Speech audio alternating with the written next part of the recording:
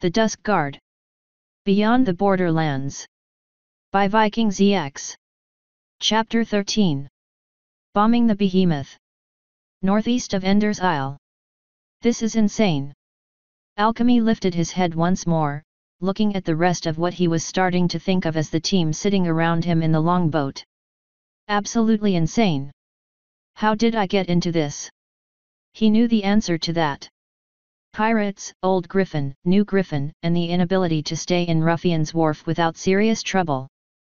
Still, at the time it hadn't seemed like that bad an idea.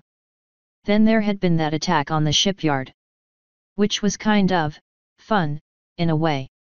Blade had certainly seemed to enjoy it, along with the rest of the group. Still, this is a far cry from liberating a shipyard. This is an attack. You could die doing this. Not that the feeling was new. He'd thought that he was going to die when he'd made the decision to drink every potion he'd been told never to mix all at once, all on the chance that it would let him save his teacher and friends. But that had been, I don't know, different? Was it? One had been to defend his friends and teacher, but this. It's to stop the cult, he thought as the longboat shifted again, the long screech of the vessel's 4 ice anchors sliding atop the ice momentarily drowning out the droning grind that was so loud this close to the surface of the ocean itself. One of their rowers let out a faint curse and shifted his weight, the longboat rocking as ice bumped against its underside. It's still an insane plan, though, he thought as he looked up at the rest of the group. Blade was sitting near the front of the longboat, her wings folded at her sides but her head up, her rust-red plumage still visible in the dimming light, though even with his enhanced eyes it was difficult to see the color. Once the sun was fully down, even he'd have trouble identifying it. Behind her came the forward of the 2 rowers, though he wasn't exactly sure what they would technically be called. Both of the ponies were carefully working the special ice anchors that had been installed in the flat bottom of the boat, lifting and lowering the anchors in time to keep the skiff crawling across the ice like a giant, dangerous beetle. Behind them, near the middle of the skiff, Barnabas and Hein were both sitting around the long, yellow, rectangular bomb that the group was supposed to deliver. In person, he thought as he watched Barnabas reach out and tap the side of the case. And then we've got to secure it, and arm it. All in all, he had to admit that as insane as the plan was, it made a degree of sense. There was nothing that the combined fleets of the Cragtooths and the Griffins could throw at the Behemoth to kill it without taking such significant losses. There'd be a strong chance they couldn't push and take the pinnacle. And taking the pinnacle was the goal. So they needed to disable the Behemoth or destroy the vessel indirectly. Which led to the current plan. Stick one boarding party and the bomb inside a skiff that had been weighed down enough to keep it just inches above the ice. Camouflage it with a bunch of old sailcloth that had been dyed to look like the surface of the ice itself, spend a few hours creeping across the ice to within striking distance, and then wait for the sun to go down. With any luck, their distraction would strike just as the sun went down, a quick hit and run to pull off a few of the Dreadnought's escorts, and without the extra eyes they'd be able to slip right up underneath the Behemoth and find a way in. Simple, he thought as Blade lifted both wings, signaling for the forward drivers to stop. A deep groan rolled through the skiff, so deep he could feel it in his chest, and a loud crack split the air. Right. Ice. Always shifting. Endlessly rotating and roiling in slow motion, driven upwards from who knew how far down, pushed about by the fluctuations of the ethereal system. Razor sharp, heavy, deadly, and profitable, if you knew what you were doing. Blade dropped her wings and the skiff began moving forward again, crawling on its metal legs as the 2 ponies behind her alternated their movements. Further back, separating Alchemy from the middle of the skiff where Hein, Barnabas, and the bomb sat, 2 more ponies were working the longboat's back legs, though mostly that just amounted to lifting the metal implements ever so slightly so that the skiff would keep moving across the ice. Past them it was just the back of the skiff, home to the last 2 passengers. Himself, and Frost. She certainly didn't seem to have any issues with their current mission, not that it would have been easy to tell. She'd boarded the skiff with the same cool expression she always wore, the only sign of interest from her drawn out when Blade would signal a direction with her wings, or when Barnabas would occasionally start humming under his breath. The rest of the last few hours they'd spent in the longboat, she'd simply sat there, her bow clutched in her hooves, her eyes straight ahead. She's not very talkative, but then again, you haven't said much either. Blade shifted again, one wing coming up, and the skiff rocked slightly as an almost deafening crack echoed through the enclosed space. A second later the underside of the longboat kicked, and for a moment, everyone on board was completely alert, their eyes wide as they waited to see if the ice had done any damage. The skiff rocked slightly, but then began to lower, sliding off of the chunk of ice that had bumped into their center. That's the 8th time we've been hit, Alchemy thought as one by one everyone aboard let out sighs of relief. This is why you don't get too close to the ice. Then again, being close to the ice was how this plan was working. Anyone could spot a skiff that was floating 6 or 7 feet above the surface. But less than a foot? And camouflaged to look like the ice around it? A lot less likely. Especially when the sun went down. The moon was usually bright, but during that twilight period when everybody's eyes were adjusting, they'd make their move. Which won't be too long now, he thought as he looked up at the rapidly darkening sailcloth. Sunset is almost here. Which meant he'd need to take another dose of potion in a few hours, not that he was going to wait that long. There was an extra dose in the combat harness on his chest, he'd swallow it just before they boarded. A little energy to spare. Still, it was a little unsettling to think that he'd shifted so far so quickly. 3 weeks ago he'd been an alchemist. Now he was what? An alchemist turned super soldier? A mercenary? A pirate? If I am, does that make me any worse? He wondered as the skiff shifted again, ice cracking nearby. Or does it make me better? He'd seen the stub of horn on that young unicorn's head in Cragtooth. He'd known that parents kept a close eye on their children, or sometimes just didn't have kids, and that was bad enough. But cutting off a filly's horn?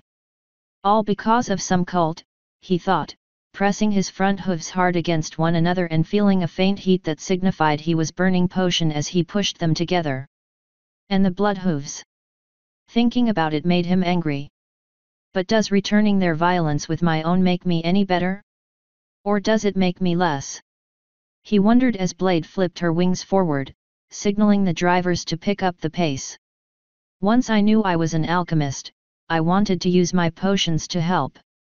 Now I'm using my curse to fight back against pirates and cultists.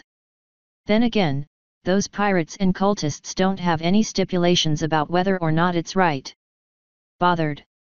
The voice was so soft that even with his enhanced sense it took him a moment to realize where it had come from. He turned slightly to the side to see Frost staring at him, her wide, violet eyes boring into him. Thinking, he said. There wasn't any need to expound further. It wasn't like she was going to. About what? She asked, her voice still soft, but cold. Maybe it could never be warm. What we're doing, he said, keeping his voice low. 3 weeks ago I was just a town doctor.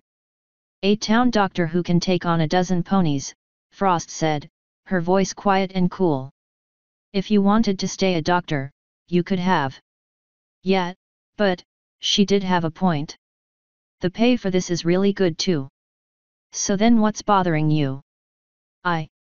The death, I guess.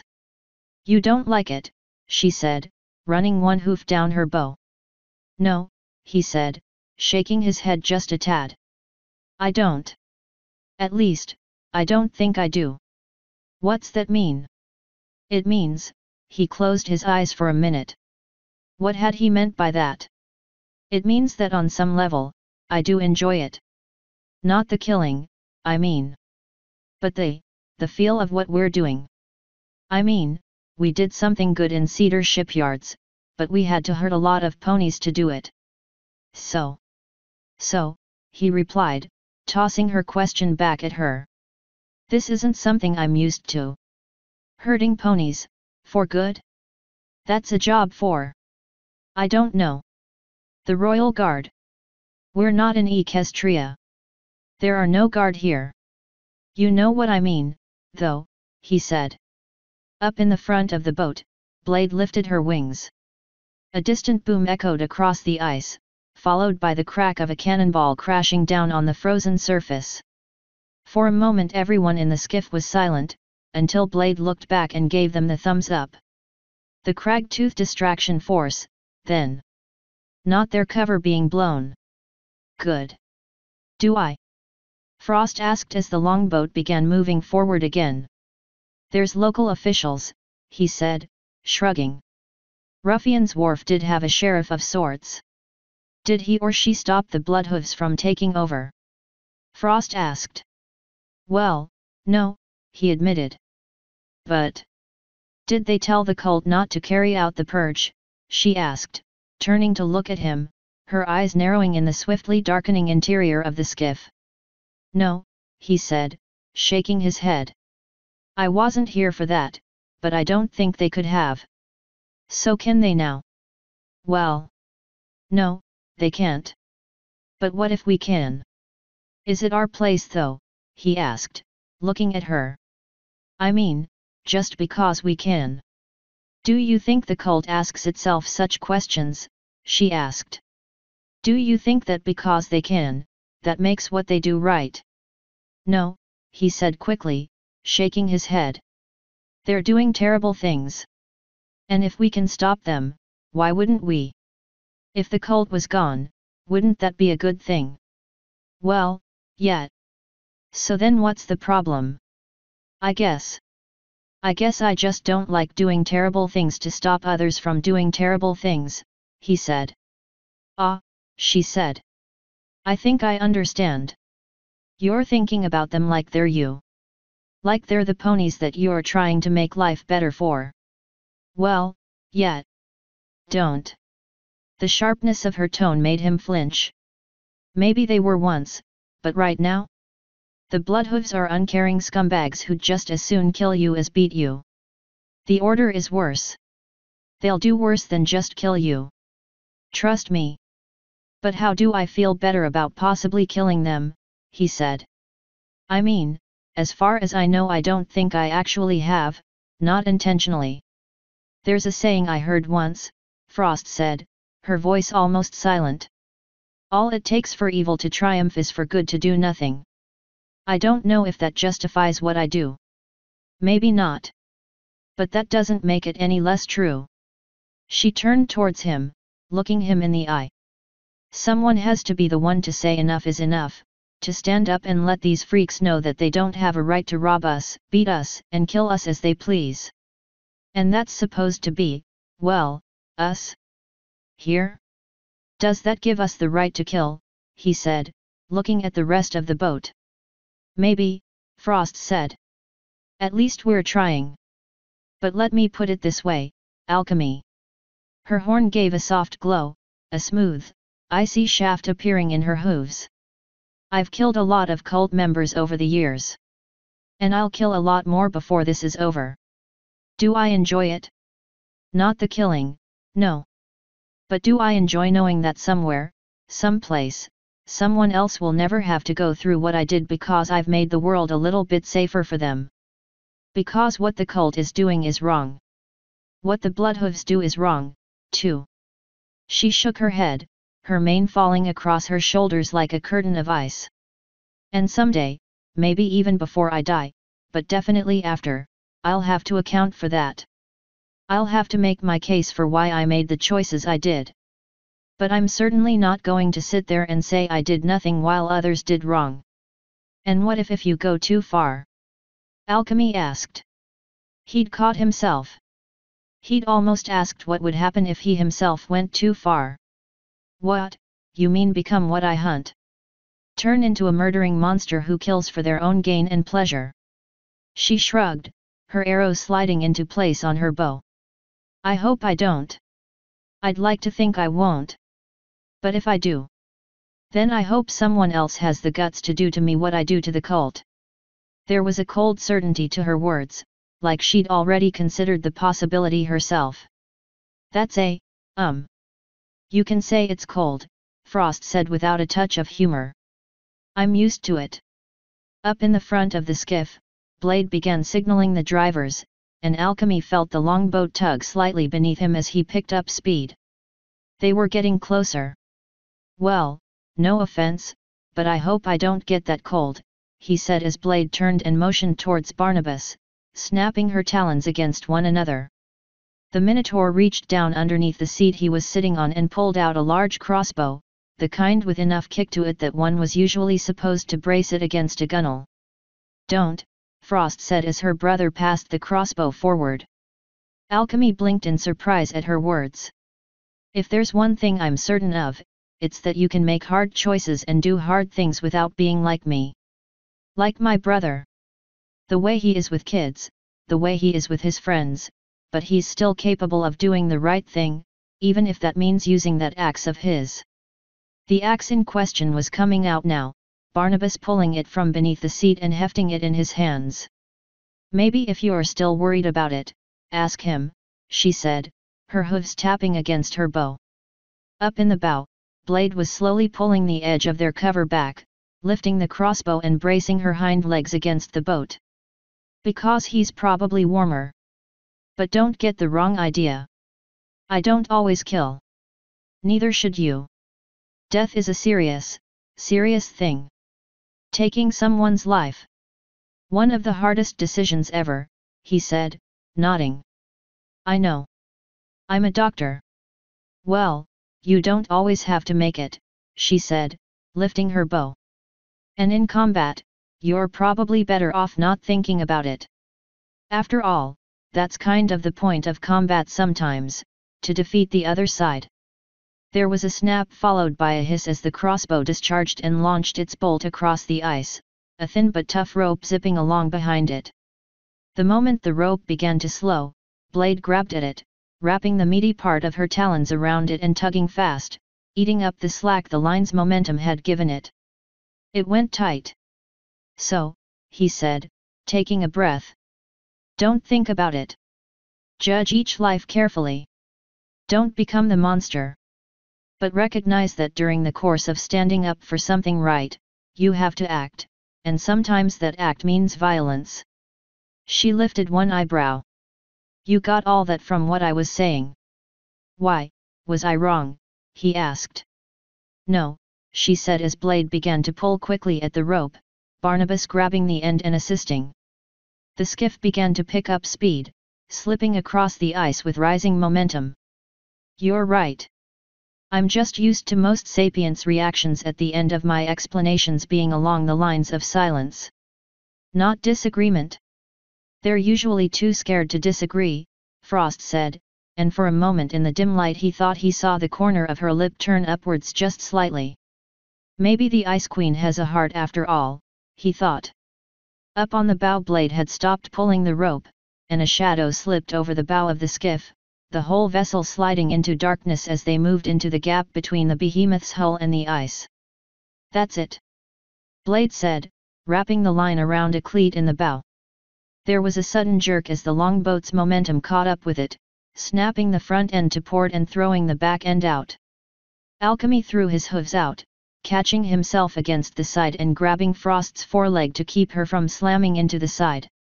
One of the rowers didn't fare as well, though he had the sense to muffle his yell as he collided with the far wall. More warning next time, Kit, Hein said as he picked himself up. Sorry, Blade said. We were going faster than I thought. Still, we're here. Everyone get ready.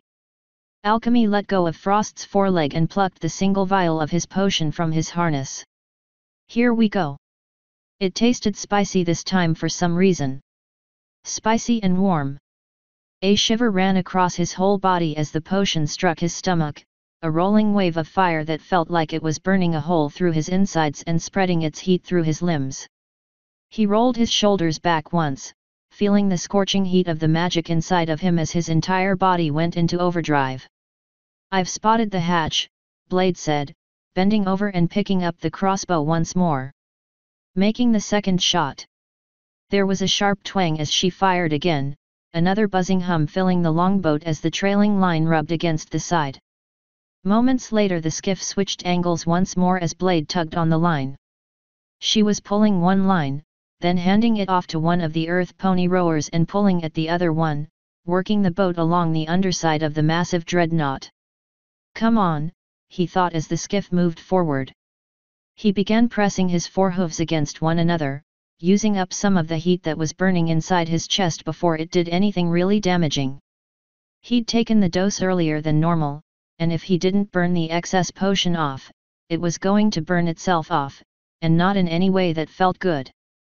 A fiery, internal pain would sweep through him as his organs overdosed, shut down, and healed repeatedly over seconds. It would hurt for a while, but with the volume he'd taken, the pain would be manageable. Barely. He'd tried a larger overdose only once before. It almost killed him. Come on. The world seemed slower when he was like this. As if everything was just a quarter second or so behind. He could see every twitch of Frost's ears, see the exhalation of her every breath as she lifted a heavy canteen full of water and took a long sip. Her bow was resting around her shoulders now, and he realized with a bit of surprise that it was a different one than the one she'd been using at the shipyard. She brought a short bow, he thought as he looked at the rest of the group. Barnabas was tapping his fingers against the head of his Greatax, the weapon balanced across his knees, while Hein was sitting almost ramrod straight, his wings folded tightly against his sides. Both of the pair were wearing armor, though it was lightweight stuff, held in place with straps and buckles rather than under its own weight. The kind of stuff that was designed for quick, fast combat, protecting only the most vital and vulnerable areas. They'd offered some to him as well, but he'd declined. He'd never actually fought with armor on before, even the combat harness he was wearing felt odd and out of place, though its usefulness in carrying potions inside its hardened pockets couldn't be ignored. Despite the usefulness of the utility, the tough material wouldn't do much to block a blade. That's why I won't get hit, he thought. Or if I do, I let the potion take care of it. All right, crew, Blade said from the front of the skiff as she tied down the last rope and picked up the crossbow. We're here. Secure the rear. It took less than a minute to pull away their sailcloth roof and put 2 more crossbow bolts into the bottom of the ship hull above them, tying each of them to the rear of the skiff. Blade had brought them beneath the starboard side access hatch, a small, hardened wooden entryway into the ship above. Its ultimate purpose was to serve as a visual means for checking the underside of the ship if the vessel had any collisions with the ice. More than once Alchemy could recall doing similar checks on the ice dredges he'd worked on after a particularly energetic bit of ice had slammed into the bottoms of the ships. Most ship hulls were constructed from the hardest, heaviest, compressed wood that could be found on the ocean, but it often wasn't a match for the ice. And if such a hit damaged the ship's lift plates, the crew wanted to know immediately. Everyone ready? Blade asked as the dim horizon began to light with distant flashes. Faint, rolling booms echoed across the ice as their distraction engaged the dreadnought's escorts. Ready, Alchemy said, chiming his voice in with the rest as he stood, the skiff rocking beneath him. Good, Blade said, grinning as she flexed her long talons. Barnabas? Open the door. Once it's open, Alchemy will be first in and clear the immediate area. Hein and I moving to assist. You'll pass the bomb up, and you and Frost will be the last 2 up. We'll make our way to the stern, get as close to the center as possible, and bolt down the bomb, and arm it. Once the bomb is ready, we'll make our way back here and ride the skiff out. Clear. Her feathers shifted in the low wind as she looked at each of them. All right then, team. Let's move. Barnabas? Knock for us. Right. The Minotaur extended one arm and wrapped it around the hatch's emergency access handle, giving the red-painted wood a sharp tug. Nothing happened. He pulled again, harder, the veins on his arms bulging through his short coat. It's locked, he said, lowering his arm. That's okay though, I've got a key. He took a step back, spreading his legs and taking a quick look around to make sure no one was within reach, and then swung his axe up in a sharp, steep arc. There was a faint crunch as the blade bit into the hardened wood, and Barnabas swung again. This time he had to tug the axe back, chips of wood sprinkling down around him as he tore the weapon free. There was a third, final crack of wood parting, and then Barnabas extended his arm up once more and pushed the hatch inward. "It's open," he said, giving the wood a quick shove with his fingers and grinning as it didn't fall back down. "It's dark, but I can just make out the ladder and the inner hatch." Alchemy didn't need light to see what Barnabas was talking about. The world was almost glowing to his eyes, his limbs burning like he'd dipped them in molten metal. "I need to burn some of this off now, or it's going to really start to hurt." "Alchemy," Barnabas began, holding out one of his hands. "Step in and I'll lift." Alchemy didn't give him a chance to finish speaking. He jumped forward, kicking both his rear feet off of the extended hand and then off of the Minotaur's shoulders, launching himself into the access port like a skybound missile. Rungs blurred as they shot past, the force of his jump enough that he didn't need to use them.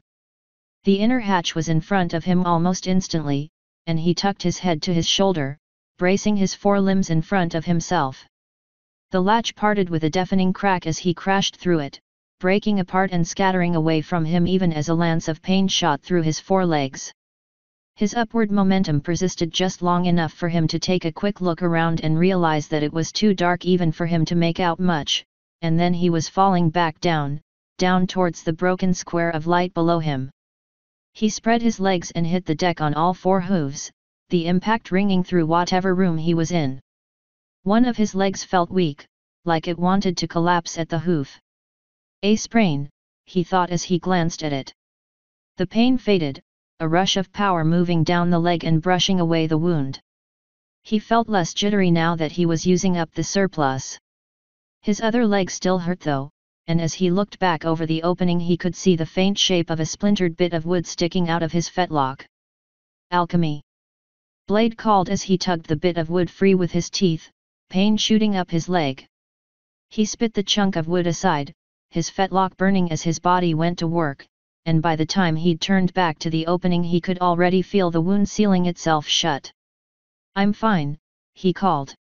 "Room's dark though, and," he paused for a moment, his ears twisting and turning as they tried to pick out noises over the groan of the ice, still persistent even inside. Still, there were no raised voices or shouts. "We're clear," he called down. "Get up here and bring a light." "Got it. Once we get Barnabas out of the way." "Come on," she said. "Back on your hooves." Seconds later Blade blocked off the light, and he stepped back as she crawled up past the ballasts and into whatever room he was in.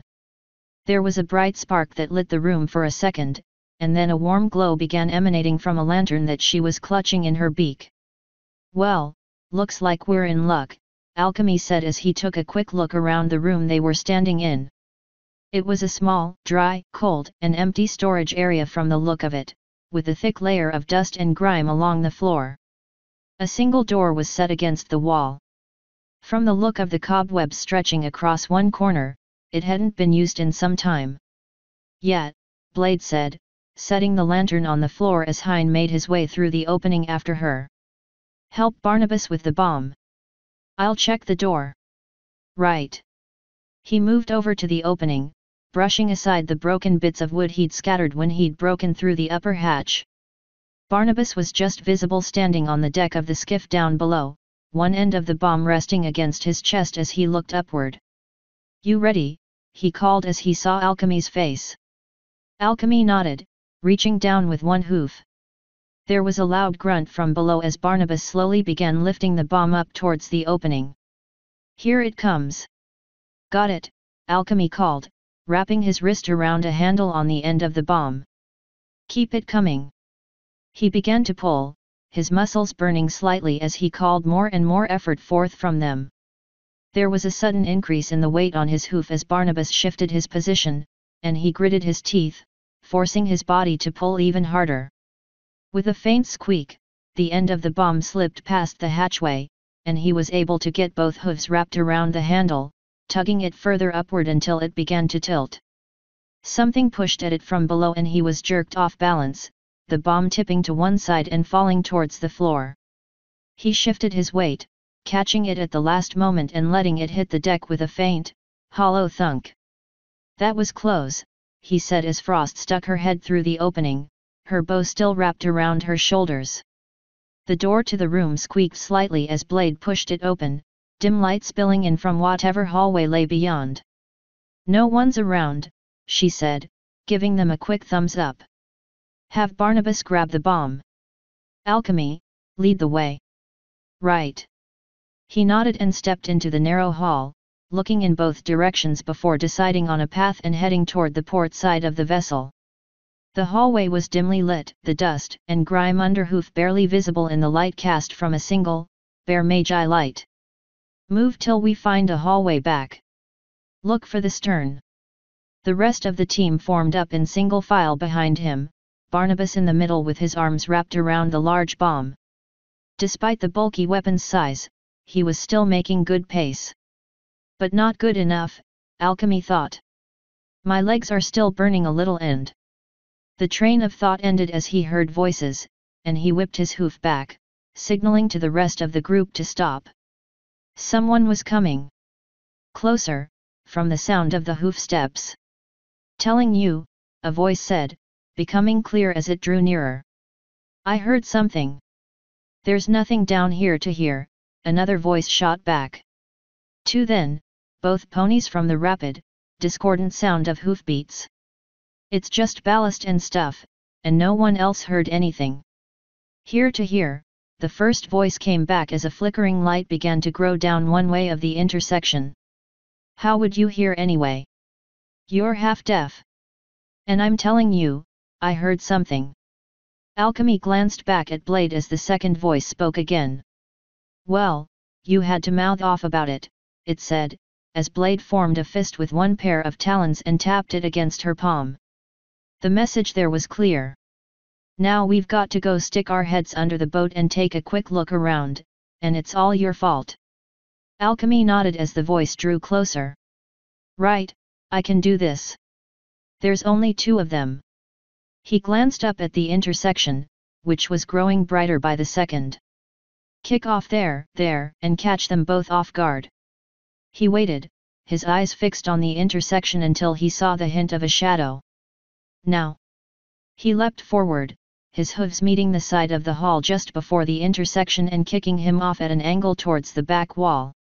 He twisted in the air, his hooves blurring as he kicked off once again, this time angling himself up the intersecting hallway, and directly into the two earth ponies that were standing with dumbfounded expressions on their faces.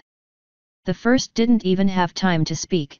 Alchemy's hoof collided with the side of his head, snapping it back against the wall with a loud thud and pinning his limp body against the wall.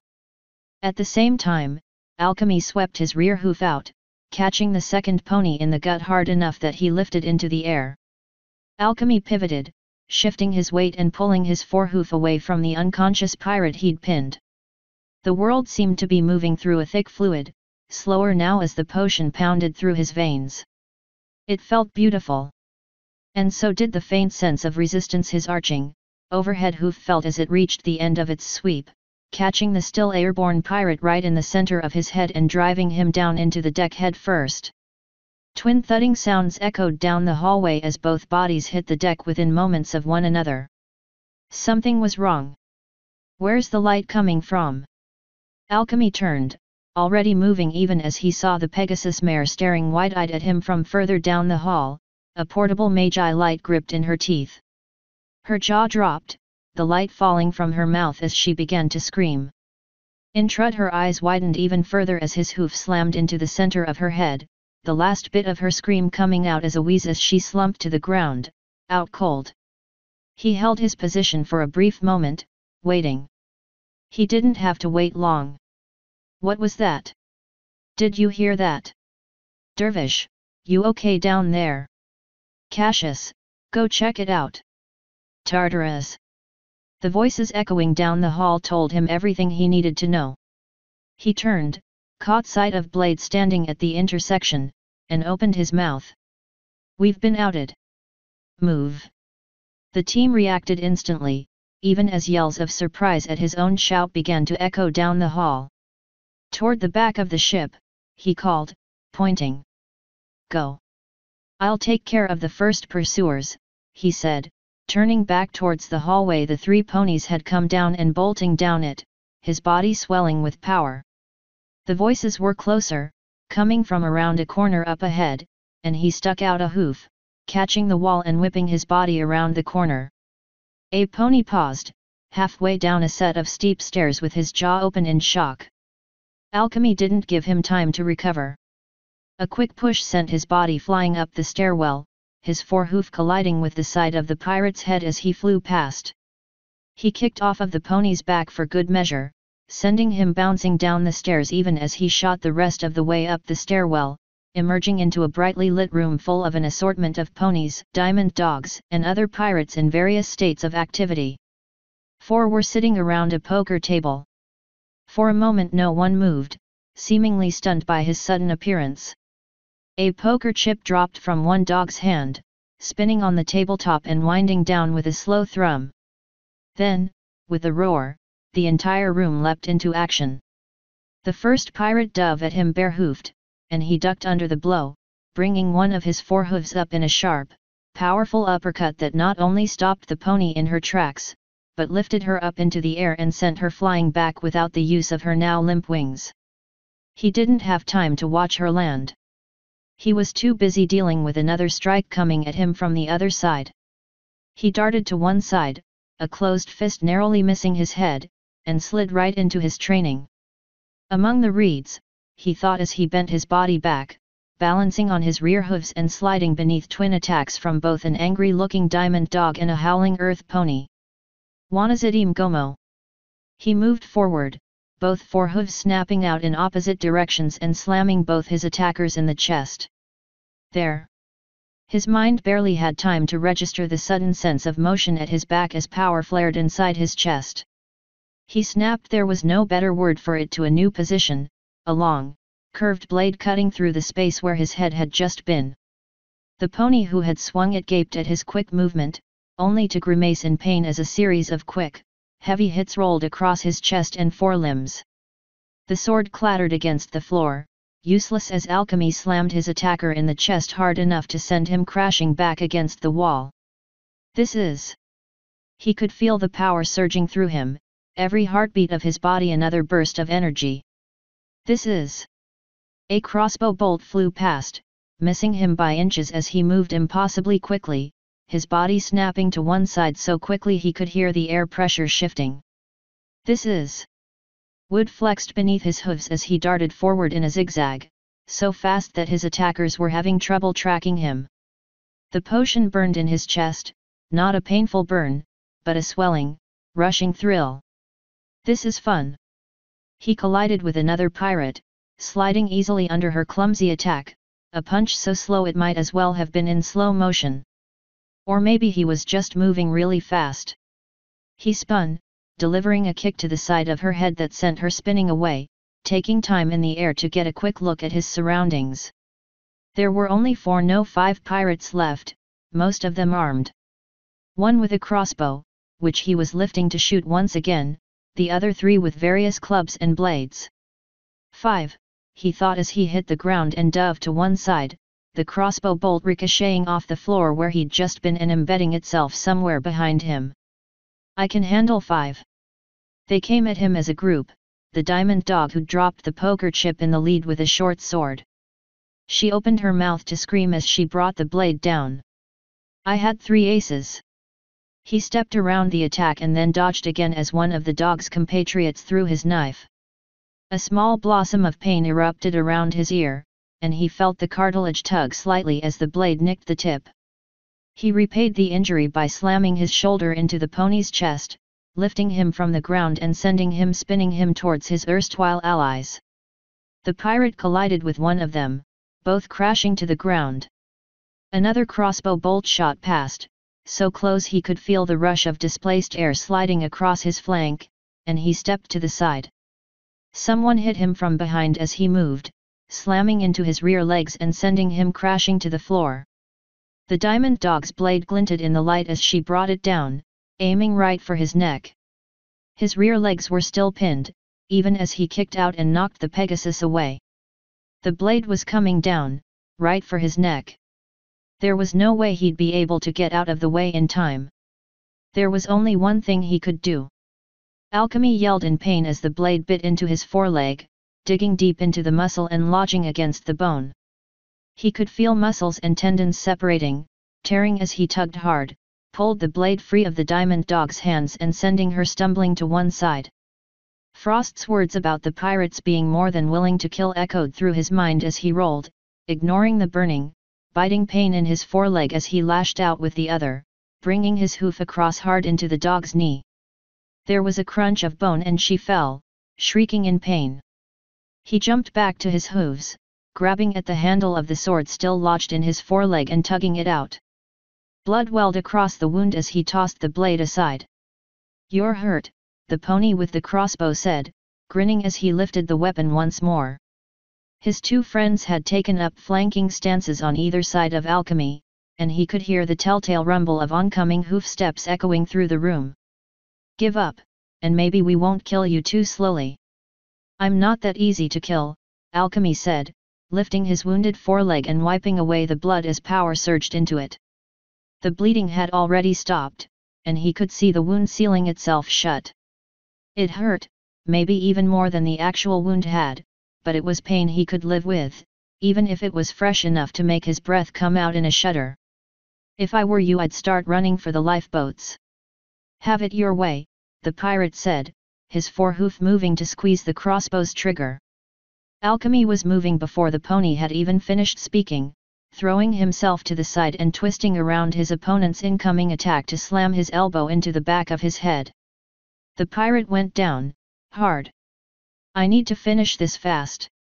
He could feel his supply of potion ebbing, starting to recede. The healing had taken more out of him than he'd hoped. "I need to get back to the group and take another dose." The second of the crossbow pony's allies went down, and the armed pony had a moment to let out a defiant yell before Alchemy's hoof clocked him in the jaw. Good, one of the doors burst open, and for a second the scene was a mirror of the room as it had been moments ago, save that now the positions were reversed. Now he was the one standing in the room with a look of shock while an angry-looking minotaur lifted a very dangerous-looking revolver. "Move!" The last bit of potion flooded his body as he shot for the stairwell, moving so fast that his head almost slammed into the ceiling as he shot down the steps. A titanic bang echoed down the stairwell behind him, and something sharp and angry slammed into the wood above him. "I can't dodge a bullet," he thought as he hit the lower level at a full sprint, flying down the hallway in the direction the team had gone. "I don't even know if I can heal a bullet wound."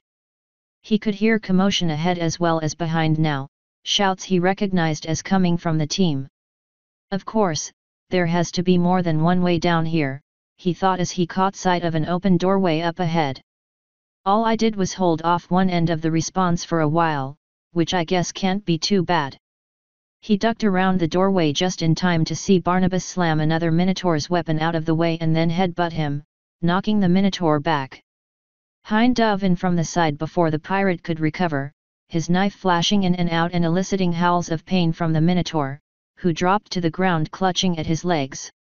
"Good night," Barnabas said, his fist hitting the pirate square between the eyes.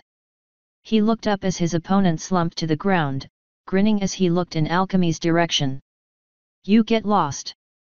"Took on a break room," Alchemy said, returning the grin. "I needed to stretch my legs." "Already trying to sleep on the job, hey?" Barnabas replied.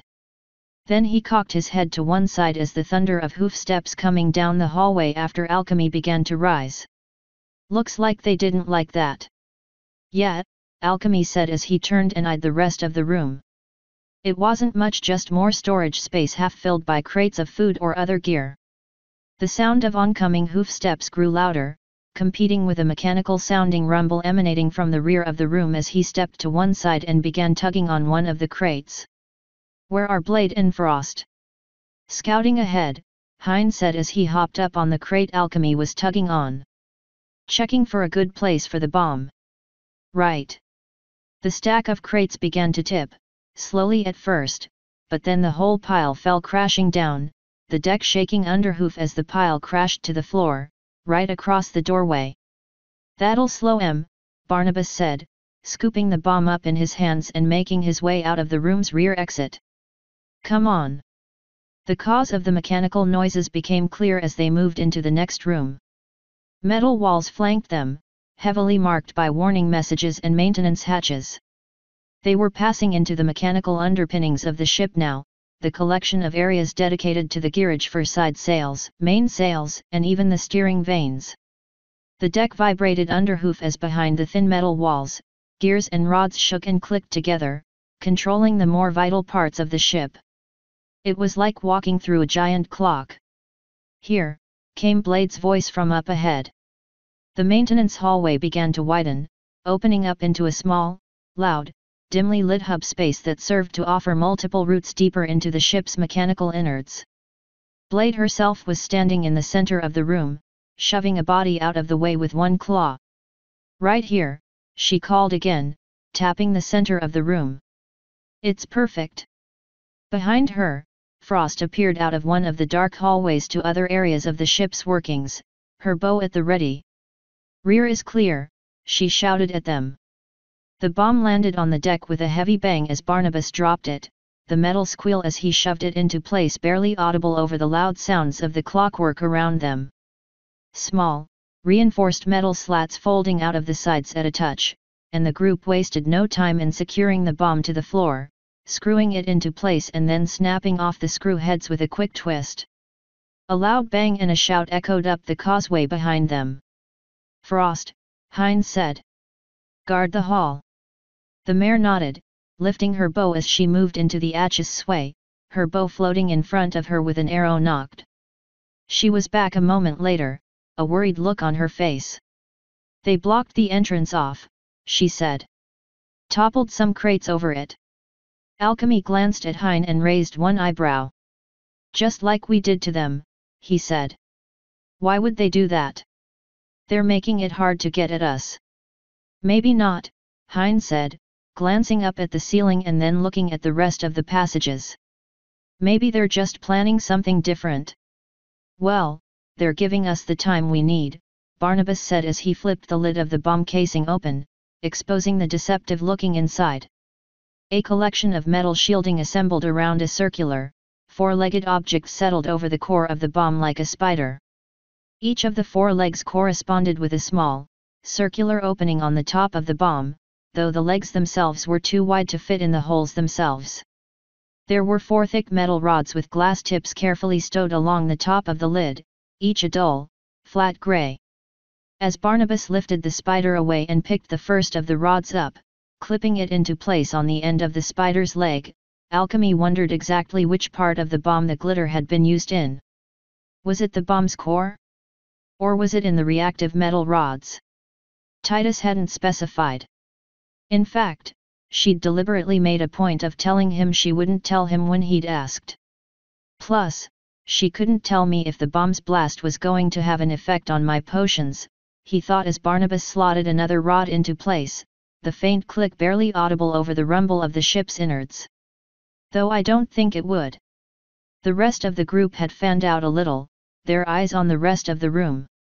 He followed their lead, turning his back to Barnabas and watching the rest of the room though he kept his eyes away from the slumped form of the maintenance pony lying in the corner. He didn't want to think about that.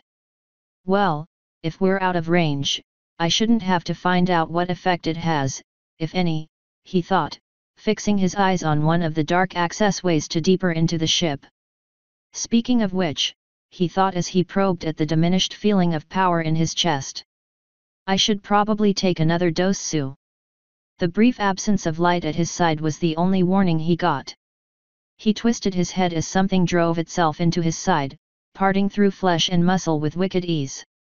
He had a brief glimpse of a terrifying, sadistic grin, beneath a pair of ruthless, green eyes, and then the figure was gone, a purple and black void taking her place and appearing to suck the light away. He slumped to the side as the figure vanished, pain erupting up across his chest as blood began to leak out of the deep wound. He knew what he'd seen even before Frost began to shout, alerting everyone else to the danger. "Shadow!"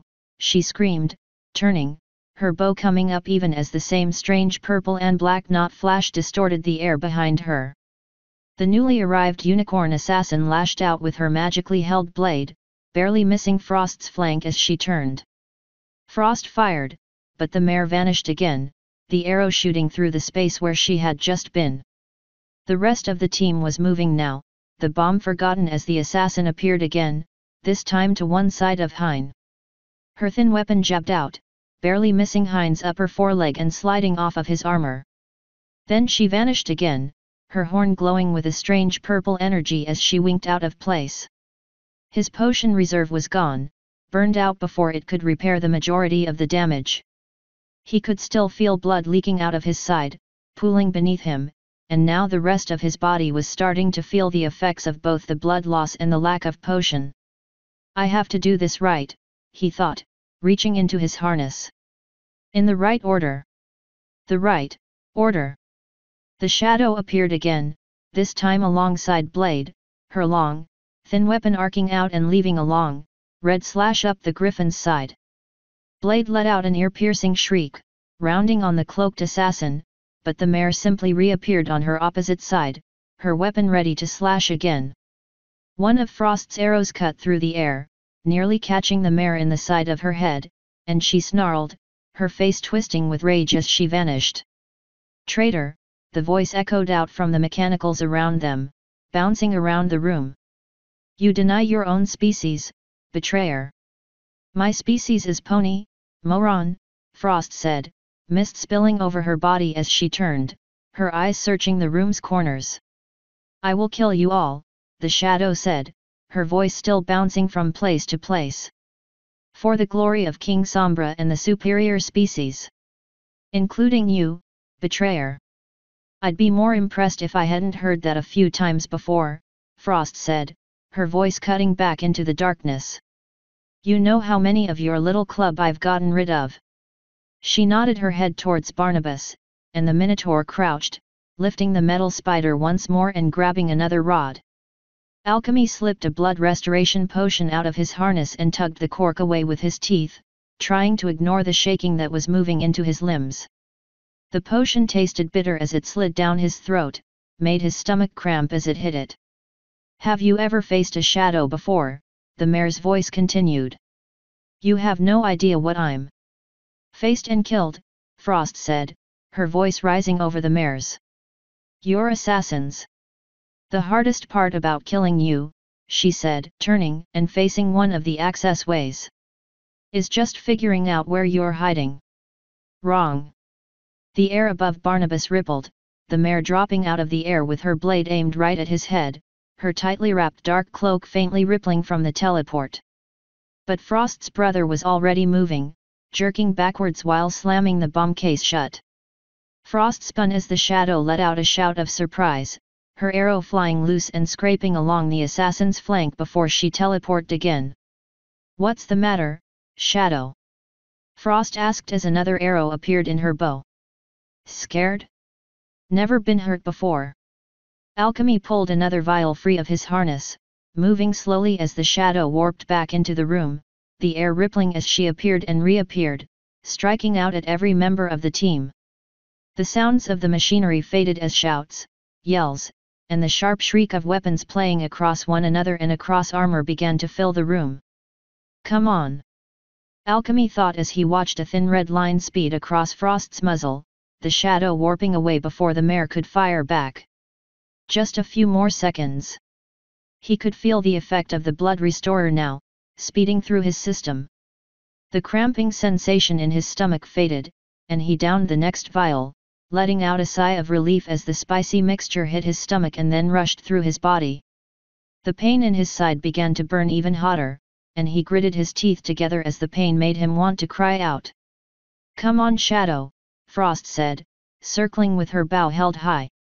"You're not doing anything your dead cohorts haven't done. You're arrogant, you're egotistical." The air rippled to one side and she turned, only for the mare to appear to her other side, her blade arcing out and cutting clean through Frost's bowstring. The mare grinned as Frost turned, the long thin blade coming up on a path to slice clean through her throat. Alchemy tried to push himself up, but the potion hadn't done its work yet, and he felt himself stumble rather than rising. Hein and Blade seemed equally caught by surprise, both of them twisting towards Frost, but it was obvious that neither of them would get there before the shadow struck. Then Frost's arrow shot forward, wrapped in a soft, purple aura, and buried itself in the shadow's throat. The mare stumbled back, gagging as she dropped her weapon to the ground. "You're predictable," Frost said, stepping forward and summoning another arrow into her hoof. The shadow looked on with wide, disbelieving eyes as Frost buried the arrow in her chest, and then she sank to the ground, her last breath wheezing out in a watery gurgle. "King Sombra," she whispered, and then her face went slack, her head dropping to one side. "That was planned," Blade said. Frost nodded. "They always go for the bowstring.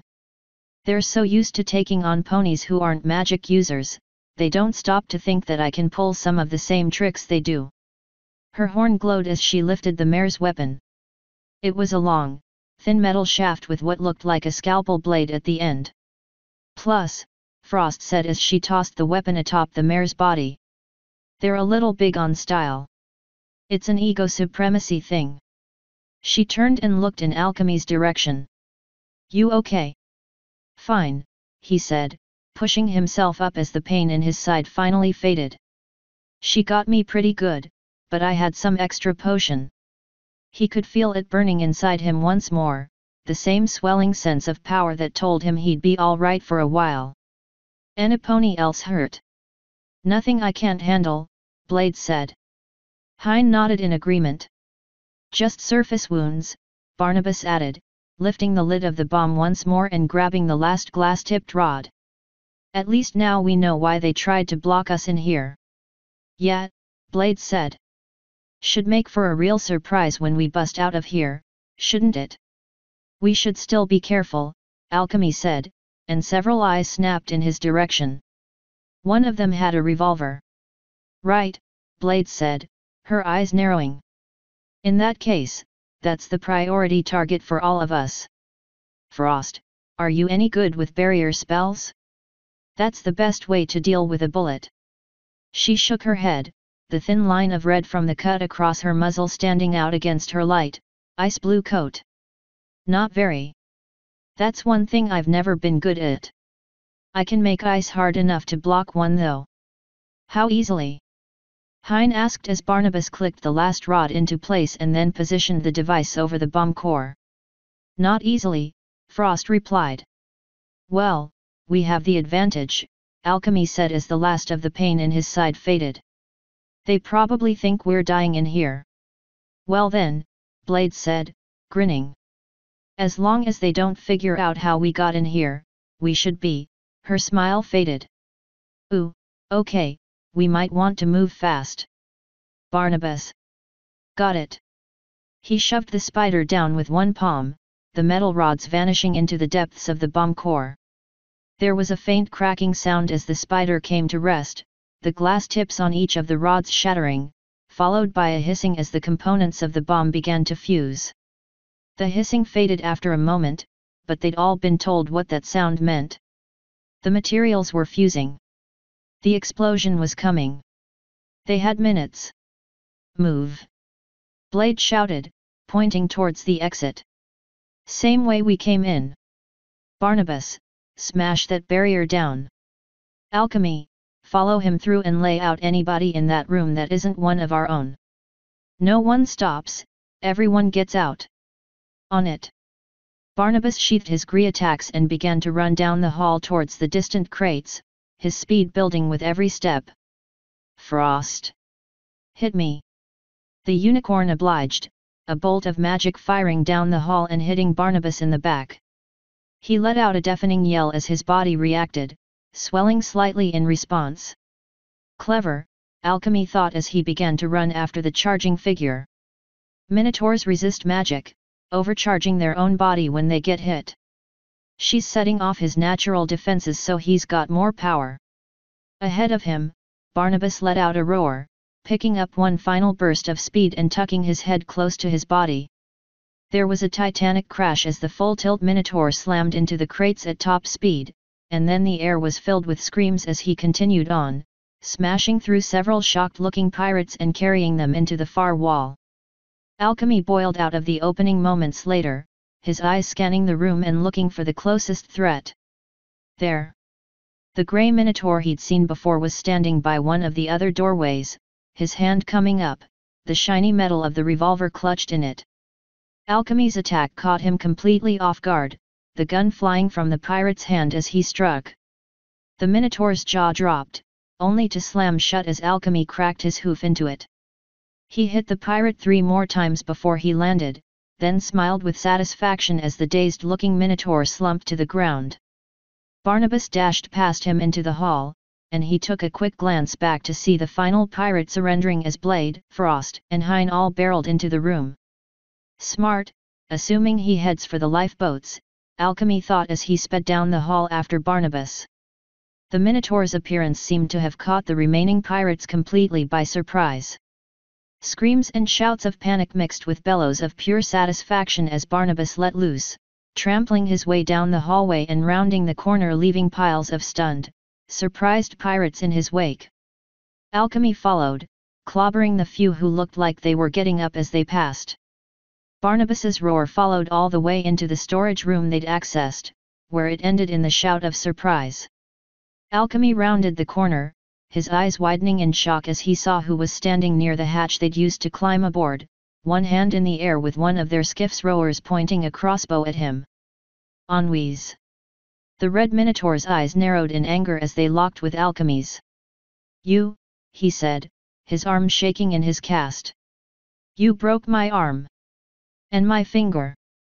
And you broke my ship." "Actually, that was me," Blade said as she stepped around the corner, Frost and Hein right behind her. "I beached your boat. It was a ship. And I broke your finger," Blade said, motioning for the Minotaur to step up next to the wall. "Make a big deal out of it and I'll break another one." You'll never get away from here alive," Ennuis said, his face twisting with rage. "You can't escape. We'll blow you apart the moment you try to leave." "We'll see," Blade said, motioning to the rest of the team. "Come on, guys.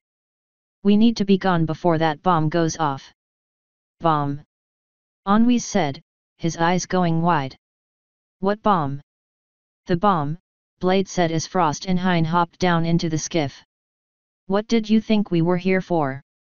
A tour? We armed a bomb. This thing's going bang in about 2 minutes." "What?" Ennuis's eyes grew even wider. "You heard her," Alchemy said, grinning. Seeing the big Minotaur panic after the way he'd sauntered around Ruffian's Wharf, well, it was a little satisfying. "Better start looking for a lifeboat." Ennuis seemed at a loss for words, his face switching from anger to shock and back again as Blade motioned for the rower and his crossbow to hop down. "Take me with you," he asked at last. Alchemy shot a quick glance at Blade and then they both shook their heads. "Sorry. No room for bloodhooves," Blade said as she stood over the hatch. "Bye." "Hey, you can't." Ennuis jumped forward as Alchemy dove down the opening, dropping head first and making sure to grab the bottom hatch and slam it shut as he went. The heavy thud followed by muffled cursing as he hit the deck of the longboat told him he'd guessed right. "Go!" Blade shouted, cutting one of the forward lines. "Cut the rear lines and let's move." She began tugging on the last forward line, the one that was attached furthest away, and the bottom of the Behemoth began to slide by, slowly at first, but then faster and faster as everyone began to pitch in, tugging as hard as they could. "Drop the weights the moment we clear the bottom," Blade called. The skiff shot out from beneath the dreadnought and into the moonlight, jumping away from the ice and lifting up to its normal operating height as one of the rowers cut the lead weights free of the hull. Shouts of surprise rang out from above as the skiff's sail snapped up, catching the wind and pulling them away at a quick clip. "Now comes the risky part," Blade said as the shouts from Behemoth grew more organized. Do they fire and blow us off the ice before that bomb goes off, or? A muffled boom swept across the ice as the back end of the dreadnought bulged, doors, windows and sides blowing out in a gout of smoke and flame. Alchemy felt something sweep through him, almost like an electrical shock. The glitter surge. For a moment he wondered if the bomb hadn't done its job, if the dreadnought was merely going to be damaged, not destroyed, when, slowly at first, but then with increasing speed, the rear end of the behemoth began to drop. Screams rang out across the ice as the rear end of the ship crashed into the surface of the ocean with a horrific groan, a moan of agony that resonated through every particle of Alchemy's fur. Then there was a deafening crack, a gaping hole opening across the dreadnought's hull as the ship split partway up the middle. Another explosion erupted out of the back end, this time scattering planks of wood all across the ice. Lifeboats began to drop from the sides, bloodhooves streaming across the deck and trying to escape the oncoming doom. Then the back end lifted as the ice shifted beneath it, tilting and twisting as the ocean fought back against the intrusion. A wall of ice lifted one corner into the air, twisting the tier amidship even further and sending a few unlucky pirates tumbling from the sides. Then the ice dropped, bringing the rear of the ship crashing down once more, flames pouring out of its ports as the entire superstructure crumpled down under its own weight. Pegasi took to the skies, risking flight and death by exposure rather than stay aboard the doomed vessel. A series of explosions rocked the far side, fire and flames spewing out into the night as an ammo supply detonated. More explosions followed, mingled with screams and the inexorable groan of the ice as it continued to pound against the back end of the ship. One of the forward lift plates, damaged by the blast, failed, and the remainder of the ship sunk even lower. "That's a pretty sight," Barnabas said as another ammo supply began to explode, shells and powder detonating in a chain of blasts that ripped the ship in two. "We might have just shifted the balance of power on the ocean forever." "As long as that balance is in our benefit," Blade said, eyeing the distant wreck as it crumbled, torn apart by detonations and the incessant movement of the ice. "Next, we head for the pinnacle." "And tonight?" Alchemy asked, unable to pull his eyes away from the already distant destruction. He had to admit, it did look pretty cool. Really cool, in fact. "Tonight?" Blade let out a chuckle. "We get picked up, go tell Titus the good news, and then party like the heroes we are." "And it'll be quite the party," Barnabas said. "Trust me. We just made Captain Titus the happiest Minotaur on the ocean. Well, next to me for making it out with my skin intact." He let out a long, low laugh. "Thousands can sleep easy with that thing gone." Alchemy took one last look at the distant burning wreckage. "Heroes, hey?" The term felt uneasy, oddly placed considering what they'd just done. But then again, they'd done something good. There was no arguing that there were any remotely good things coming of the dreadnought. Not with who was at the helm. Still. Heroes. Crazy. Insane. But heroes. Maybe.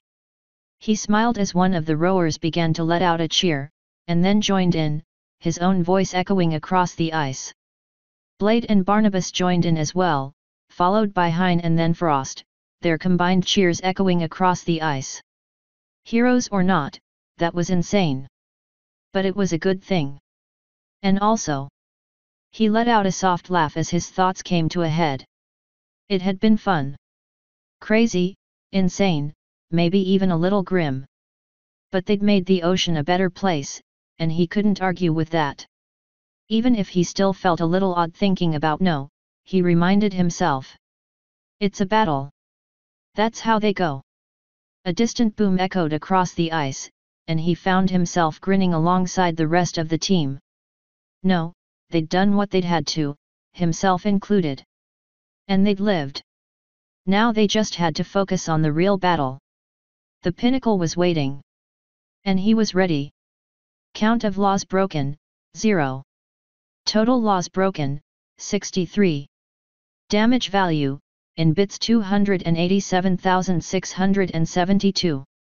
Total damage value, in bits 390,881.